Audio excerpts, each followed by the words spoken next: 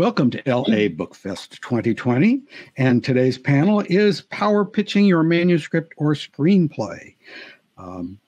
We are all book fans, and as our host Desiree Duffy is fond of saying, let's get bookish. And of course, being book fans, there are some of us who write or intend to write, and so it being Hollywood, power pitching and getting stories onto the screen is something of a preoccupation. So I've got some experts with me this morning. I got Bob Diforio, Sheryl Benko. Oh, Diforio, Bob Diforio. You know, I should have known that from your from your acronym, and I'm going to talk about that. Bob Diforio, Sheryl Benko, and Paul Levine. Bob Diforio is founder and principal agent of D4EO Literary Agency. That is a letter D, a numeral 4, an E and an O, so he cribbed his license plate. And he's currently with New American Library, Dutton, Penguin, USA, where he helped launch the paperback careers of, newbies, Erica Jong, Robin Cook, Stephen King, Ken Follett, and Robert Tanenbaum. I guess he made those superstars. Then also Sheryl Benko is a screenwriter, post-production supervisor, and author of the humorous novel, The Last of Will. She holds a Bachelor of Arts in Communication with emphasis in film and television from the University of Colorado, Colorado Springs. And she's worked on more than 30 films, including the Netflix release Between Two Ferns.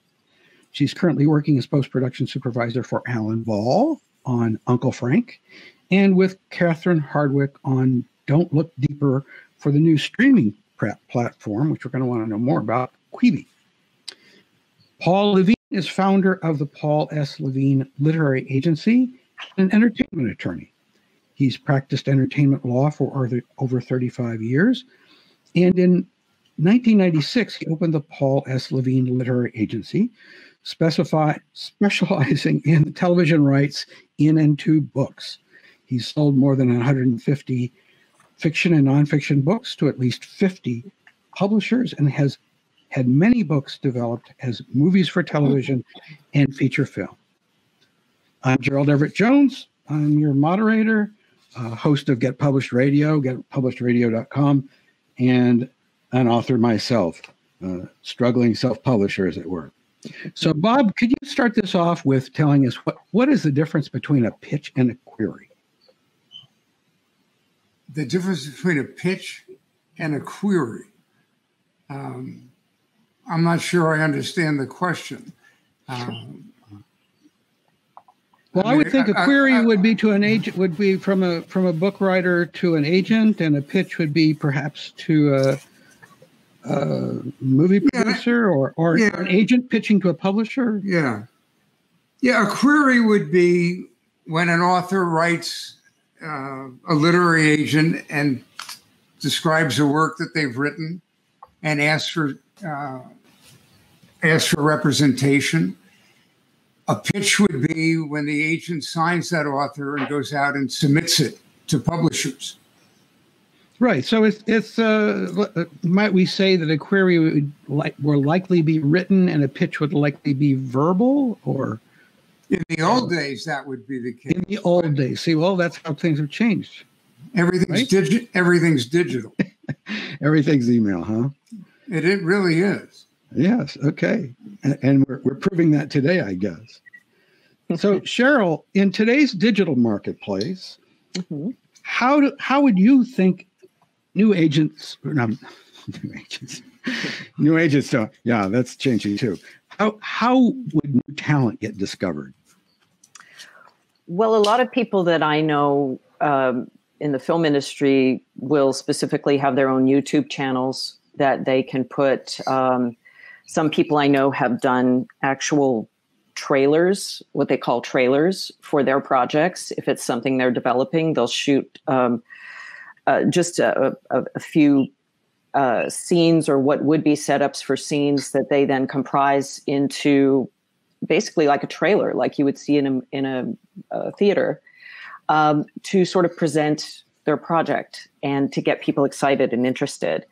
A lot of other people, certainly aspiring filmmakers and even some established filmmakers, will will go through the route of crowdfunding or GoFundMe, and they'll use social media as a way to get people excited about their project. And also with those platforms, it's an opportunity for the average person who is outside of the film industry to feel like they're actively a part of it, like they can contribute and they can be someone who gets the movie made and have even their name in the credits at the end. So it's sort of an exciting way to get people engaged. And a lot of producers and production companies will look at social media. They'll look for self-published short stories. They'll look for things that are getting a lot of traction on social media that people are talking about. And so a lot of work that's out there in digital platforms, you never know who's going to see it. And it could end up being someone who is ultimately very interested in your project at the end of the day. So it's about building a platform, isn't it?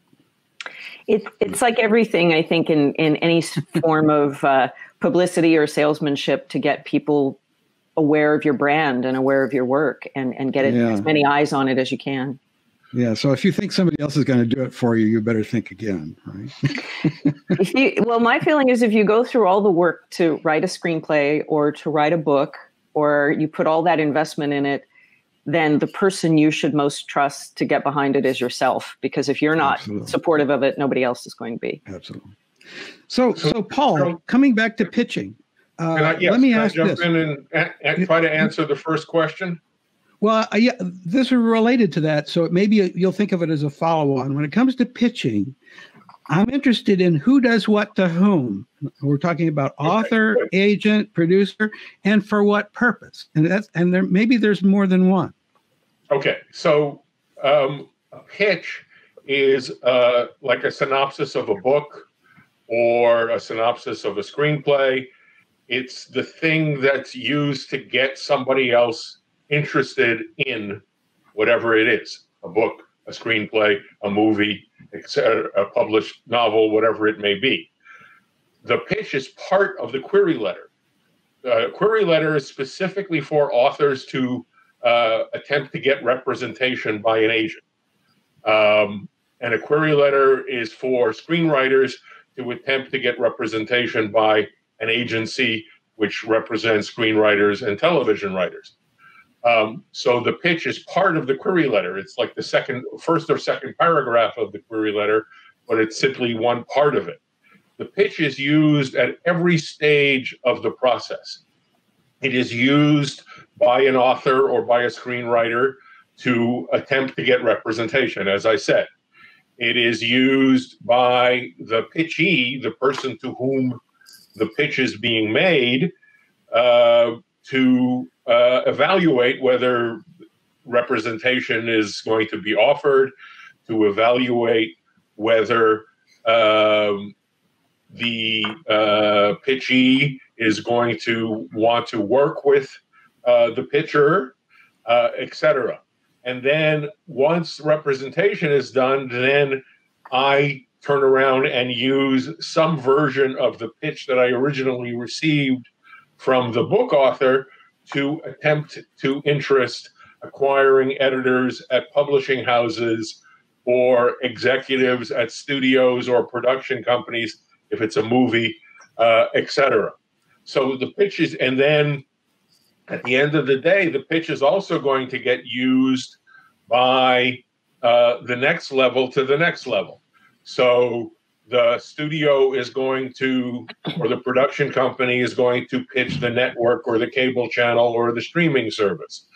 The acquiring editor at the book publisher is going to use the pitch to get the buyers at Barnes & Noble, at Amazon, at Target, Costco, and Walmart interested in carrying and selling the book.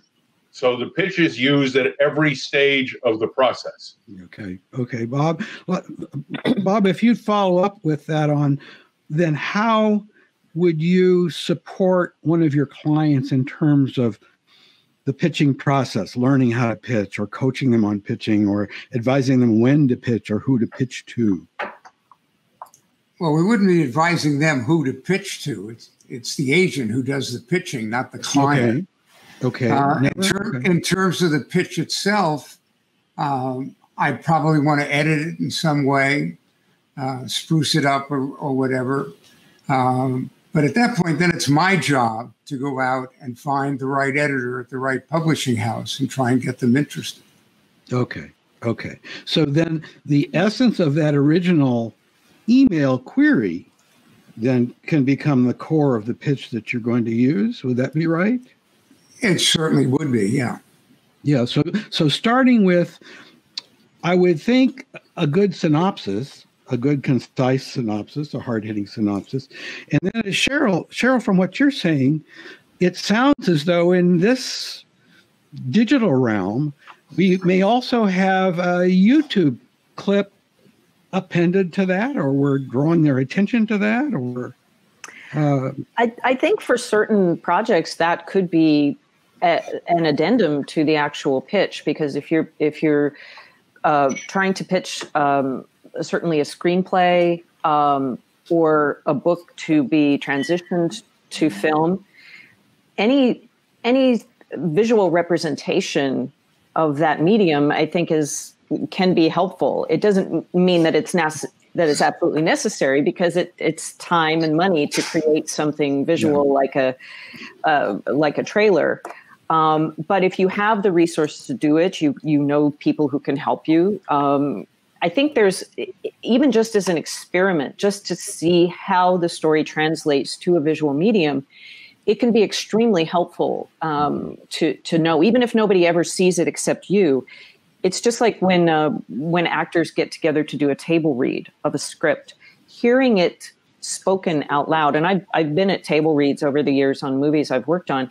Hearing it acted out and spoken is a different experience than reading it on the page. And so I think with any sort of literary work, be it a book, a screenplay, you have to be cognizant of how is it going to translate to a different medium if you want it to be something that does transcend beyond just one form. And so, we know Facebook loves video. I mean, in terms of... Yeah, and YouTube, you can set up your own channel. It doesn't cost anything, and you can put I have a little trailer that we made for my book on my YouTube channel, and it was something that a friend and I put together as a little promotional video for it. And again, I think any time you want to create something that you feel can take life as another medium, explore how it will translate to that other medium to see if it's viable before you would try to pitch it as something that could be turned into a movie or a screenplay. Now, when did that happen for your book? At what point in the process? Had you finished the manuscript and how did your marketing go? Well, I had already self-published my novel, and then my friend and I, because I work in the film industry, I know people who could help me with those aspects. A friend of mine, actually my cover artist, Leon Jewson, who's an amazing artist, he's an animation director. And so I came up with this little pitch for just a 1-minute promo video of the goat and the cow on the cover of the book talking about what the book is about and their curiosity of it. And we did this little video with just conversation bubbles between the goat and the cow. And it was just something fun that I've put on social media, and we've got, again, up on the YouTube channel. And it just kind of gives it just a different introduction for people, just as a compliment to showing them just the book itself. Well, like Bob says, it's a new age. I can remember back in the days when they were coaching the guild members about, okay, you're going to walk into the producer's office and they're going to offer you a bottle of water, and you better make sure you wear a sport coat. Yeah. So that's all changed. And if I could just say, I've done those meetings where I've gone into the, I had one screenplay that went out as a spec that got a lot of meetings all over town, and I had to take those meetings with development executives. And it's very much an approach that you practice about they always invariably ask you, how did this story come to you? You kind of, learn the questions that you're going to get asked over and over again. So you do, it's like you're pitching in the room, even though they've already read the material and obviously liked it enough to invite you there. So Paul, let's back up a bit. Mm-hmm. It has been said, and it may be true still or not, that fiction must be submitted to an agent or editor as a complete manuscript, whereas nonfiction must be submitted as an outline and sample chapters. But what not an outline, what's called a book proposal, capital P, capital P. A book proposal is a lot more than just a chapter-by-chapter outline of the nonfiction book.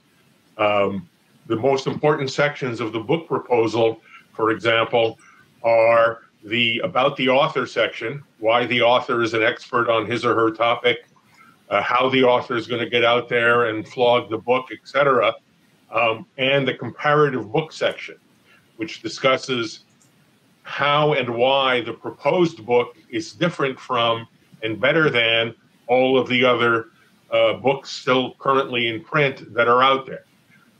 What I like to say is that the purpose of the book proposal for a nonfiction book is to show everybody at every stage of the process that there's a hole in the marketplace and that the author is the one with the shovel who can fill that hole. For a fiction, a complete manuscript, polished, perfect, ready to publish.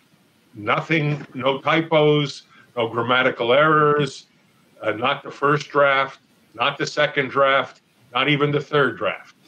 I want it when it's ready to present, when it shines and it's perfect and it's ready to present to the acquiring editors at the publishing houses.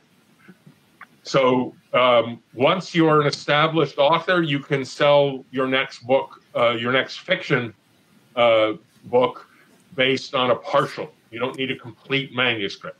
But to get started as a first-time author, as an aspiring author, a complete, polished, ready-to-publish manuscript.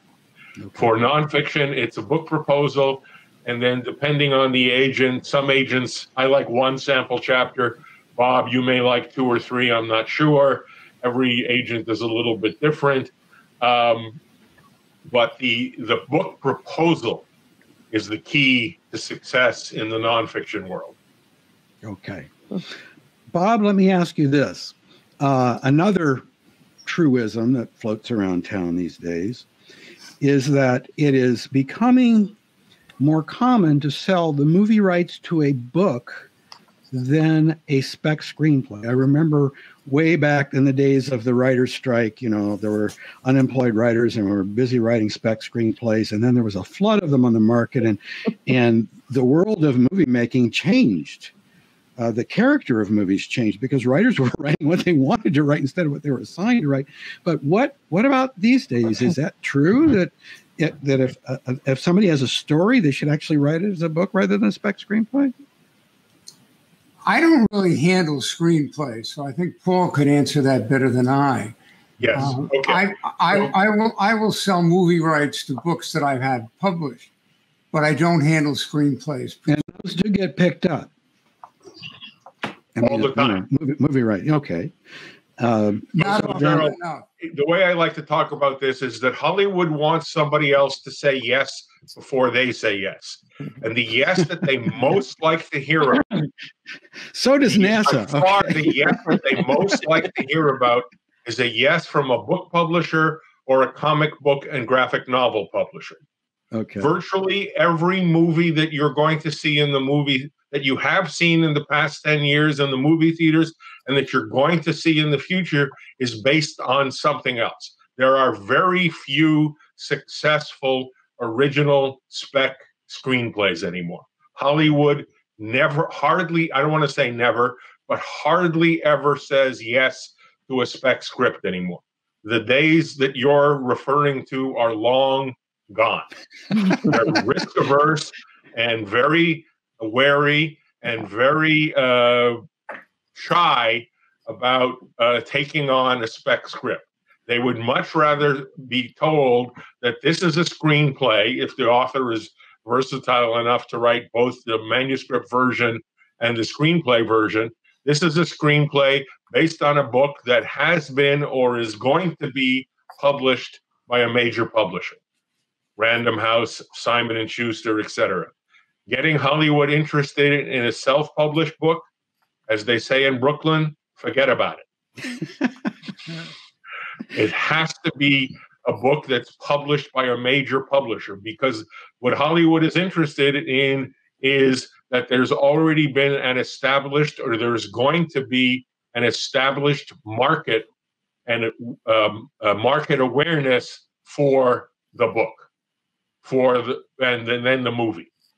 We're back to the platform again. Yes, of course. Well, here's something I wonder, and Bob, I'll direct this at you, and then I would encourage the rest of you to possibly comment, because this also verges on the experiences that Sheryl has had, and I know that the types of projects that Paul has sold. But one of the things that strikes me about today's marketplace is the impact that the cable series has had on not only the movie form but also the literary form. And it harkens back to is I remember reading about back in Dickens' day, there were his books that were published a chapter at a time in the newspaper, and then there were people actually waiting on the docks for the mailboat to show up so they could read the latest episode. And it strikes me that a cable series is has so much more depth than a feature, because, it's like again, I'm dating myself, Reader's Digest condensed version, but a cable series doesn't have to be condensed. You've got really long character arcs.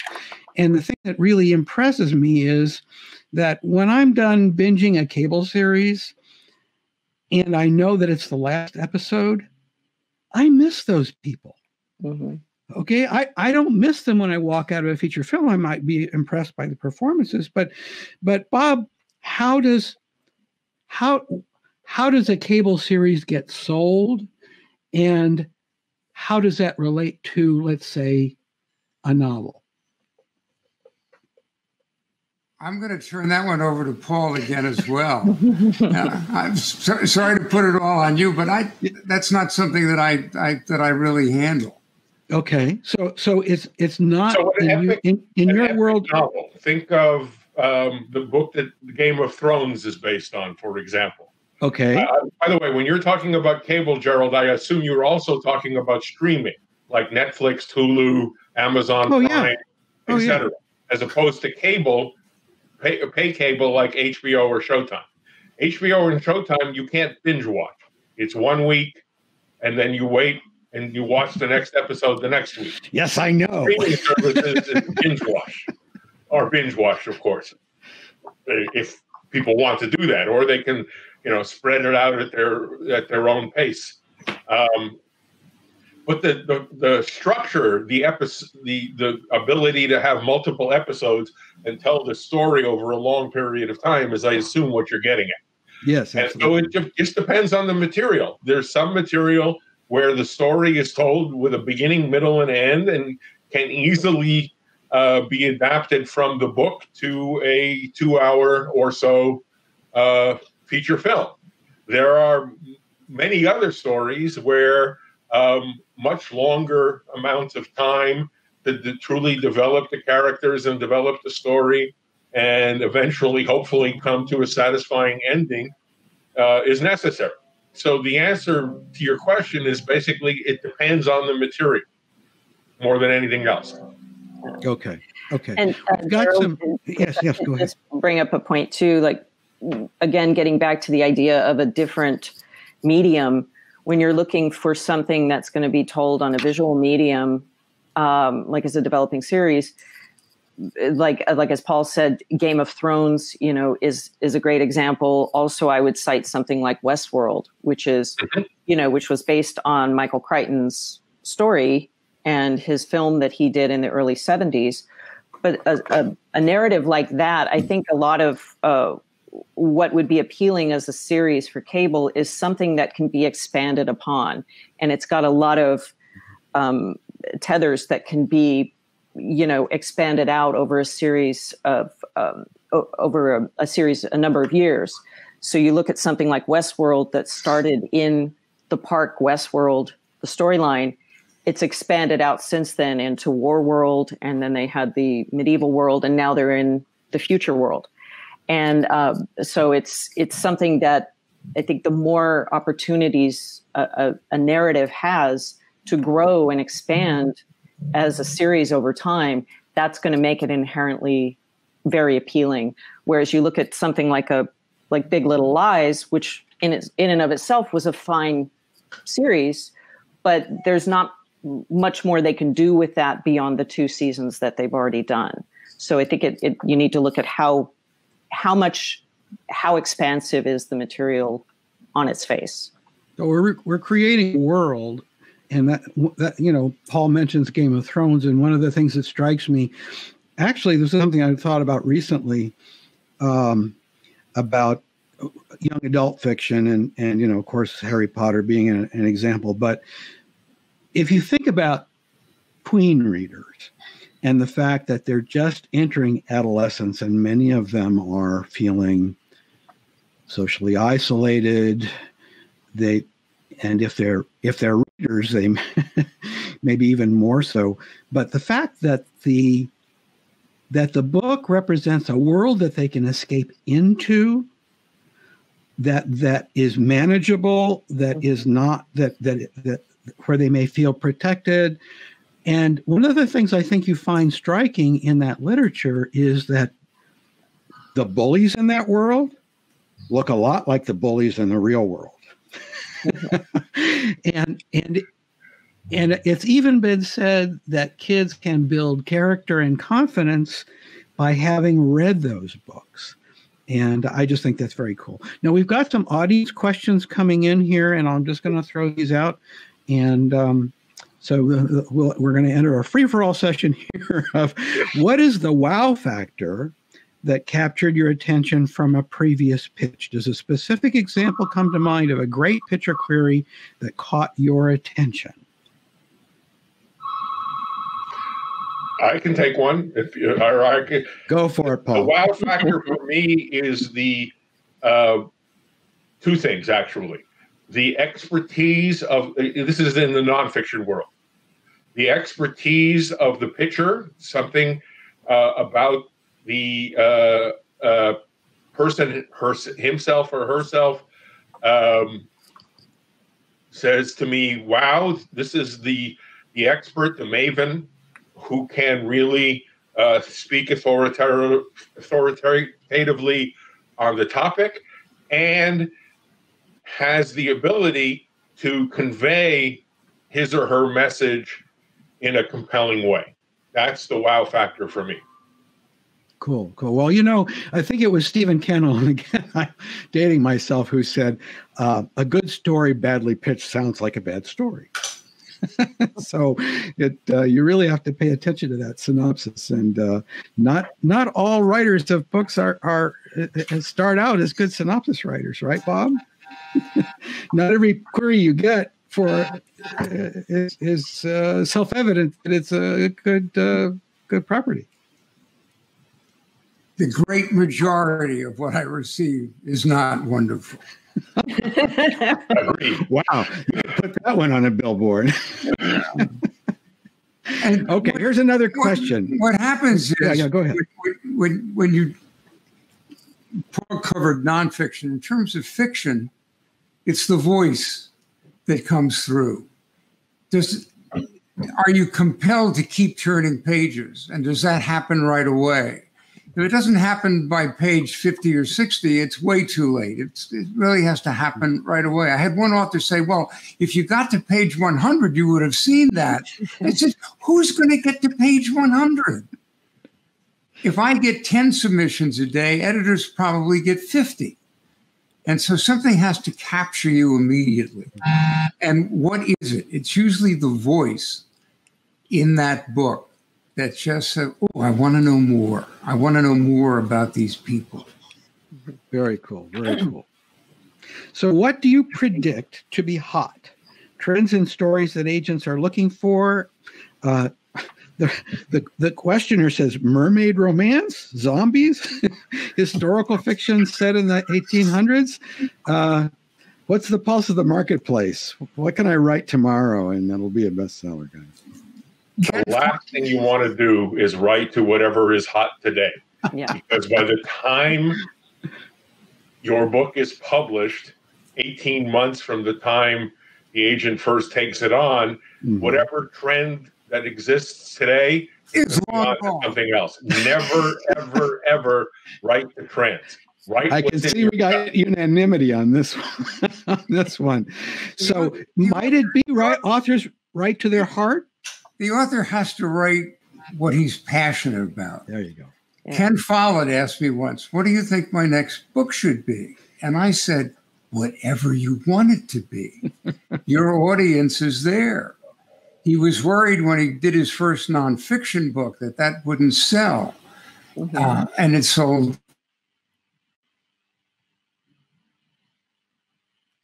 Uh-oh. Yeah. Uh-oh. I think that one was about, that book was about the rescue, rescue, what was it?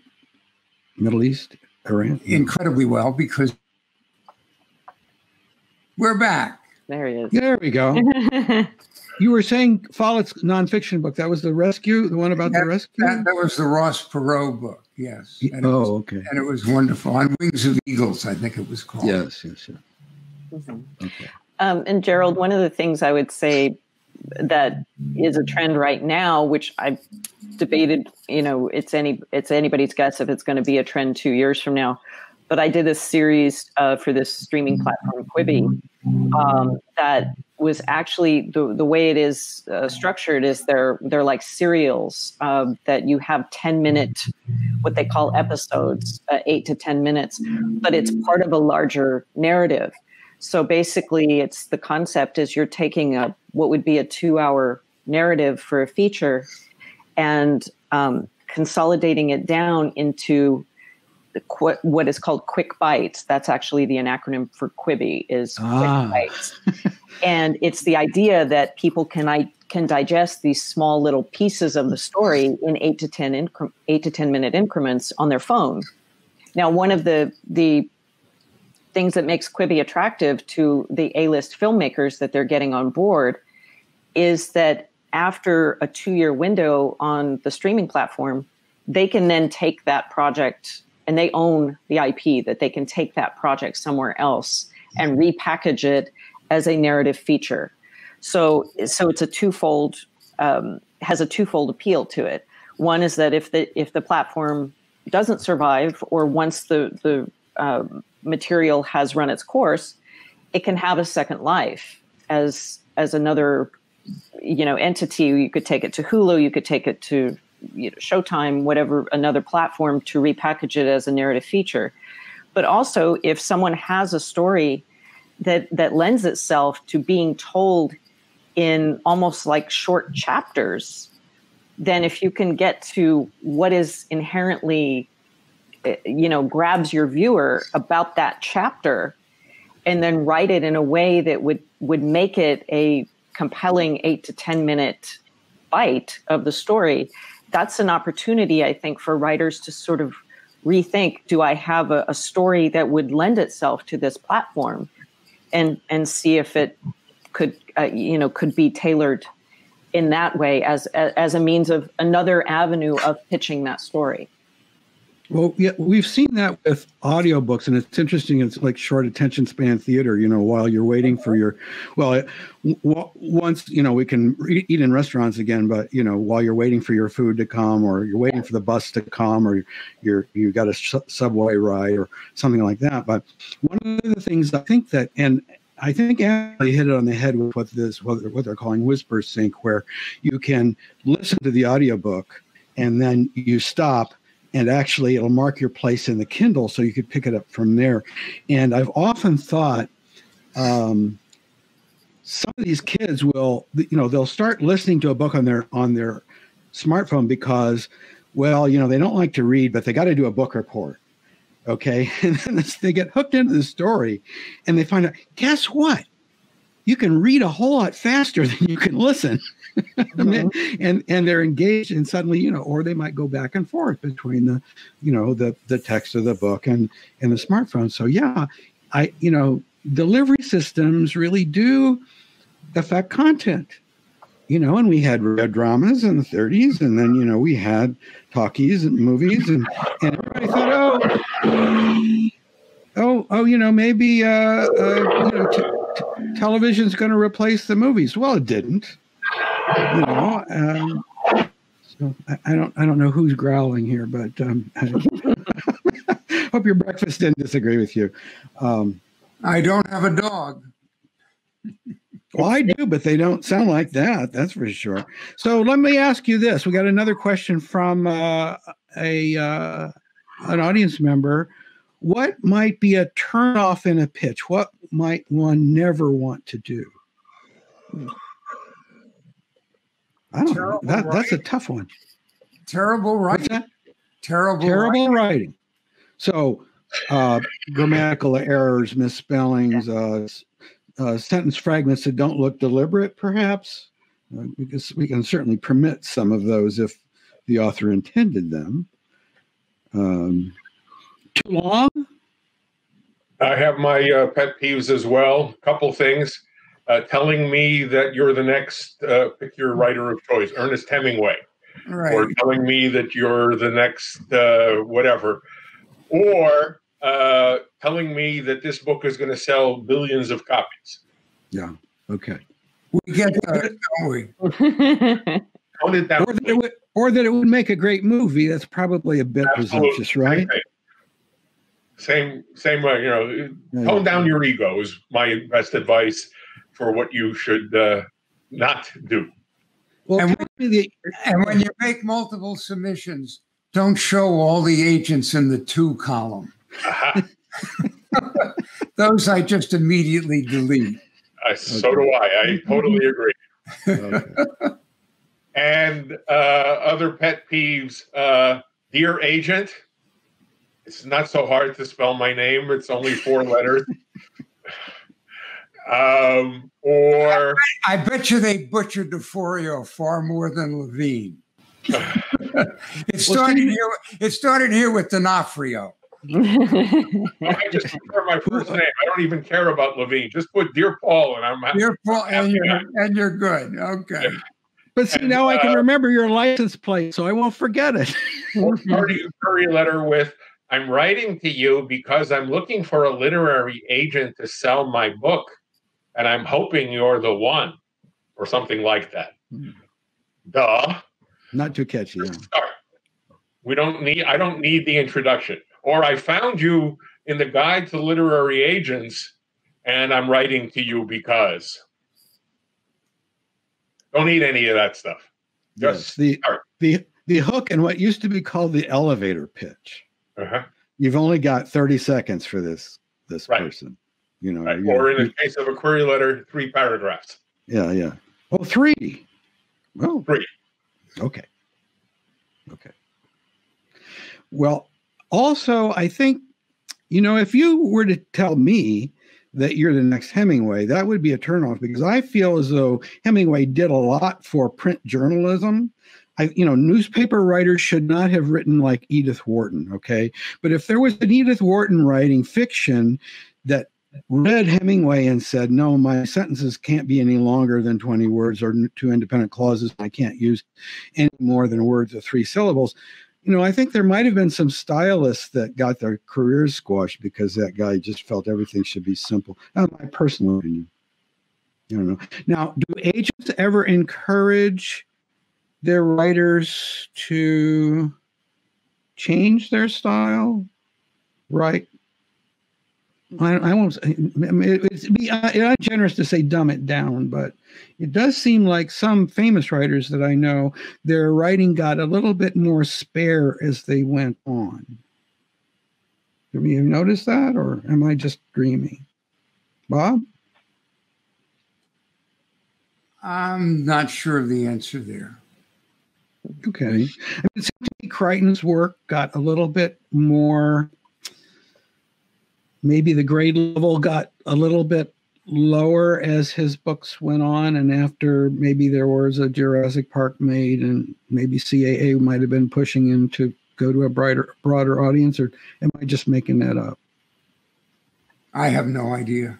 I mean, if I could say, and this is, maybe this was just my experience, but when I read Jurassic Park, I appreciated the fact that I could actually follow and understand what he was talking about. So if he dumbed it down for people of my, of my level, then I appreciate that, because it made it an enjoyable read for me, that I didn't feel like somebody was talking over my head in such technical terms that I couldn't grasp what was being said. But at the same time, I think it is a balancing act, because you don't want your audience to feel like you're pandering to them either, like you're talking down to them, or purposely talking to them like they're stupid. So it's a fine line to walk between letting them know that you appreciate their intelligence, but also you bring them into a world that maybe isn't germane to what they know. And in the editor can help you there. That's also very, very, very true. It's a balancing act, or a fine line to walk to find the right level. Even if you're a PhD and a world-renowned expert on your topic, to find the right level so that you're writing to and not down to your reading public is crucial. I agree. The ability to tell or explain your topic in a compelling way, that's the key. It absolutely is. Guys, I have to leave because I've got to set up a conference call, but thank you very much. I enjoyed it. You guys have been very generous, Bob, Sheryl, Paul. They don't have to go. Thank you so much.